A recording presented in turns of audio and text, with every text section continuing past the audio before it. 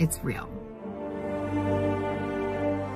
I really want to talk more about just what I'm going through emotionally and talk more about what's going on with me in terms of being a mom, because they don't want me to talk about it. They don't want me to tell my story. These people don't want me to get the truth out.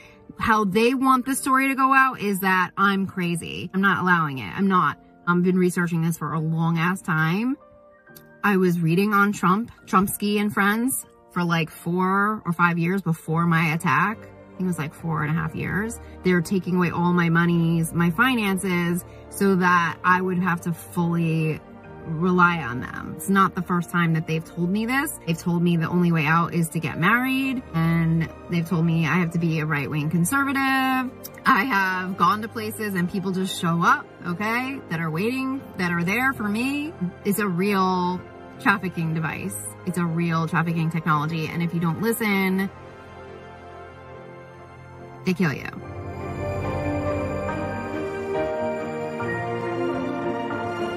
Like I said, I haven't talked a lot about that part of it because I had my children near me. There's all these cover-ups connected to this device and technology to make it seem like you're not in danger, but you are truly tracked, monitored, and they are fully targeting, and you know, you're trafficked. You're a trafficking victim. You are a trafficked victim.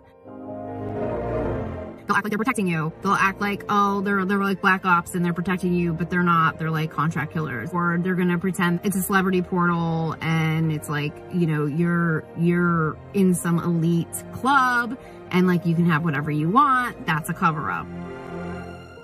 I got caught up in something really dark and I have to protect myself, but also I'm constantly trying to call in justice for the world, for our country, for Manhattan, okay, for everything that has happened because of this infiltration into our country and the world.